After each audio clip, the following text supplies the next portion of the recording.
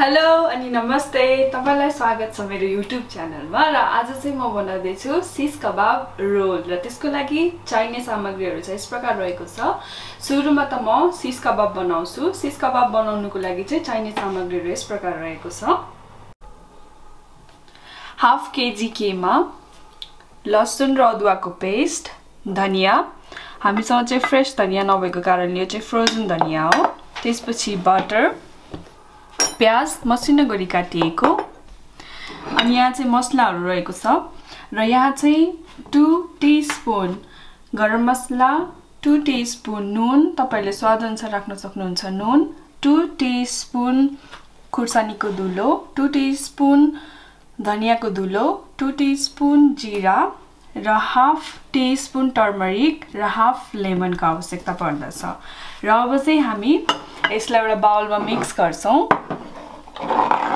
सुरुमा किमालाई राख्नुस् र त्यसपछि धनिया, त्यसपछि प्याज, लेमन स्क्विज गर्नुस्, सही, त्यसपछि सबै मसलाहरु राख्नुस्,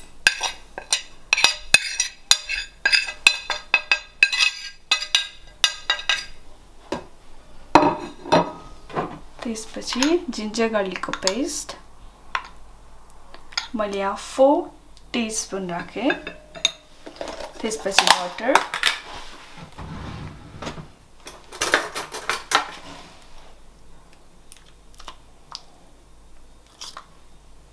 बटर यति जति राख्नुस् र यसलाई मज्जाले मिक्स गर्नुस्।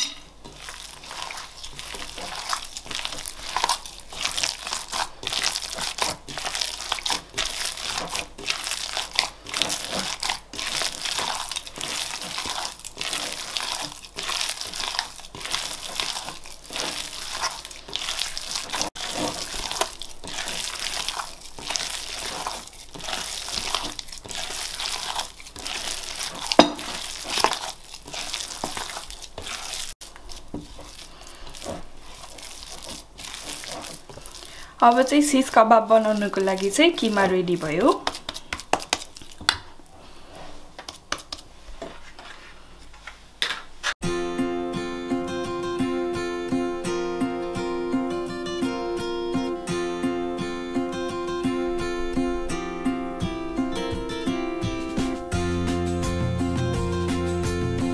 अब चाहिँ हातमा थोरै तेल राख्ने यसरी र कबाब बनाउने।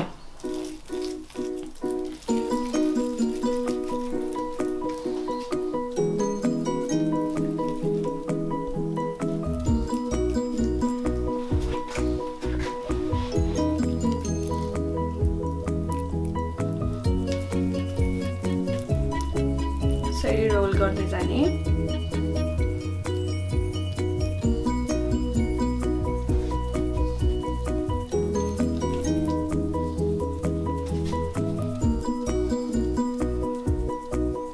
चारपटे यसरी बनाएपछि रेडी भयो। प्लेटमा राख्ने, त्यसरी नै सबै बनाउँदै जाने।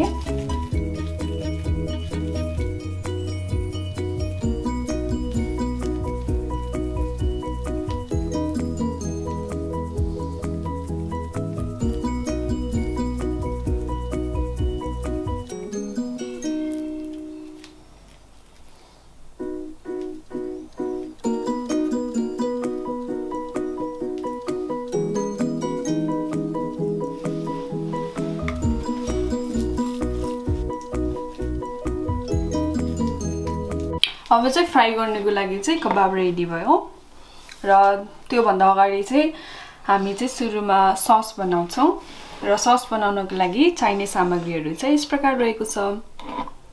अब चाहिँ सस बनाउनको लागि चाहिँ 1 टीस्पून खुर्सानीको धुलो, त्यसपछि 2 टीस्पून अलिभ ओइल, केचप स्वाद अनुसार,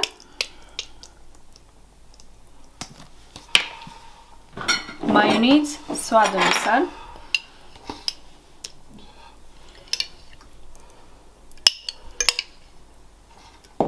यसलाई राम्रोसँग मिक्स गर्नुस्।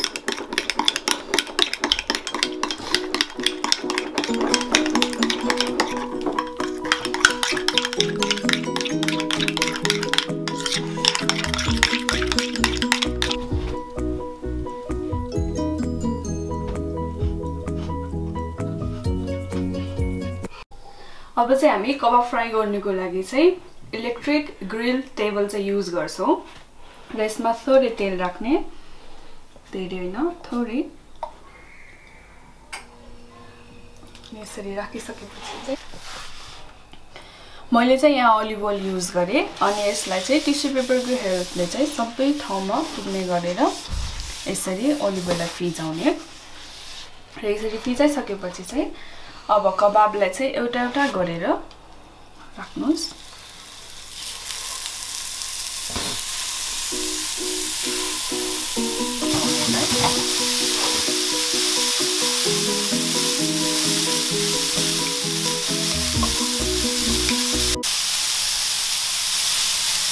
र यसलाई चाहिँ मिडियम फ्लेममा राख्नु, किनभने अब एकदम तातेमा धुवा धेरै आएको छ नि त। अब यसलाई 2 मा राख्नु अनि यसलाई फेरि पल्टाउनुस् अर्कोपल्ट।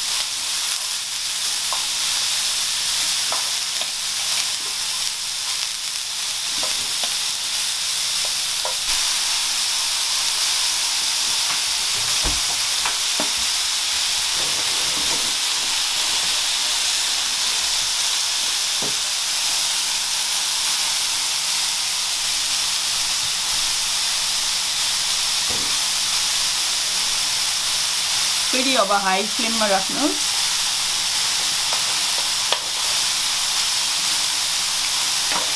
थोरै तेल माथिबाट राख्नु सबैमा।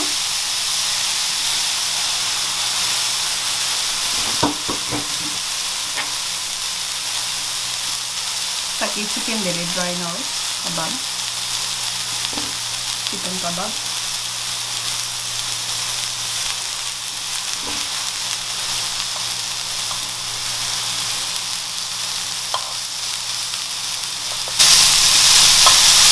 अब यसलाई चाहिँ सबै भाग उल्टाई मजाले अलिअलि ब्राउन हुने गरी चाहिँ पकाउनुस् र यसलाई पकाउनुको लागि चाहिँ लगभग 10 मिनेट जति लाग्छ।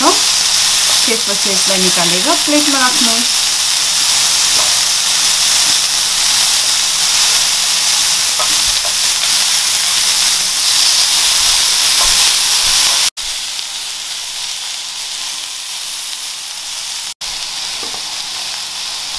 अब मलाई चाहिँ सजिलो लाग्ने भएर चाहिँ मैले इलेक्ट्रिक ग्रिल मेसिनमा गरे हैन कबाब। तपाईहरुले चाहिँ ओभन छ भने ओभनमा, फ्राइङमा जेमा पनि बनाउन सक्नुहुन्छ, आफ्नो इच्छा अनुसार हैन। मलाई सजिलो लाग्यो, मैले यसमा बनाए। तपाईहरुको घरमा अब यो छैन, फ्राइङ छ भने फ्राइङमा पनि बनाउन सक्नुहुन्छ।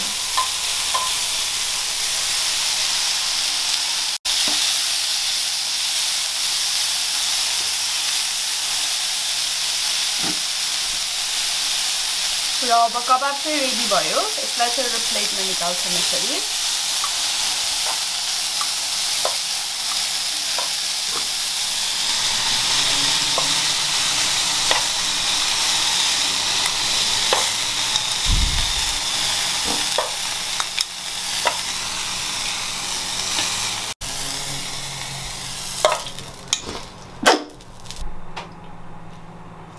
र हामीले फ्राई गरेको सिस कबाब चाहिँ यस्तो देख्छ।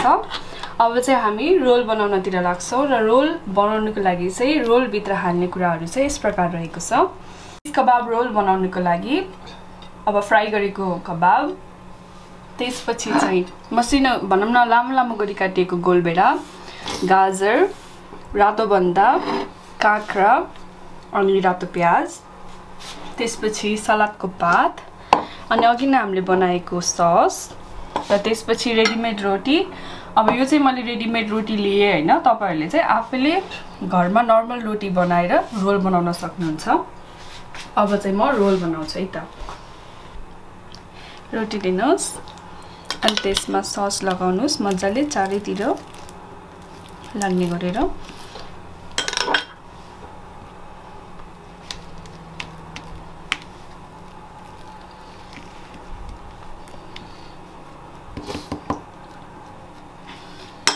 अब यसमा सलादको पात राख्नुस्।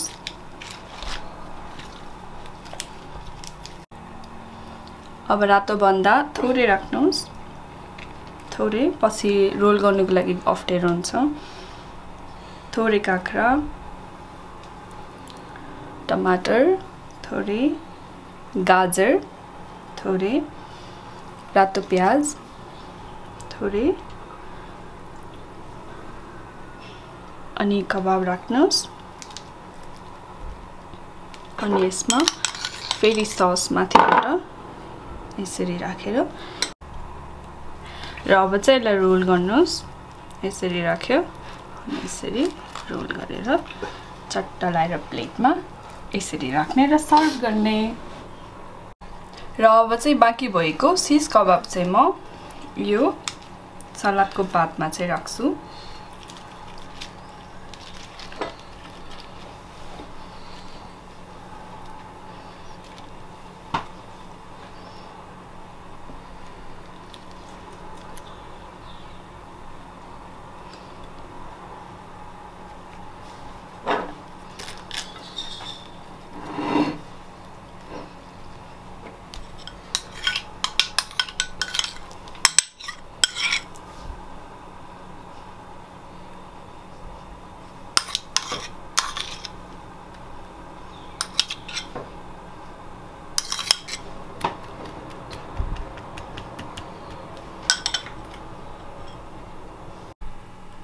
र अब चाहिँ हाम्रो सिस कबाब रेडी भयो। मैले चाहिँ यहाँ सिस कबाब यसरी सर्भ गरेँ। हामीले यसरी सिस कबाब बनायौँ हैन। तपाईहरुले पनि आफ्नो घर यसरी सिस कबाब बनाएर खान सक्नुहुन्छ। अति नै सजिलो र सरल रेसिपी रहेको छ। र भिडियो हेरिदिनु भएकोमा धेरै धेरै धन्यवाद। र यदि सब्स्क्राइब गर्नुभएको छैन भने प्लिज सब्स्क्राइब गर्नु होला। Thank you for watching.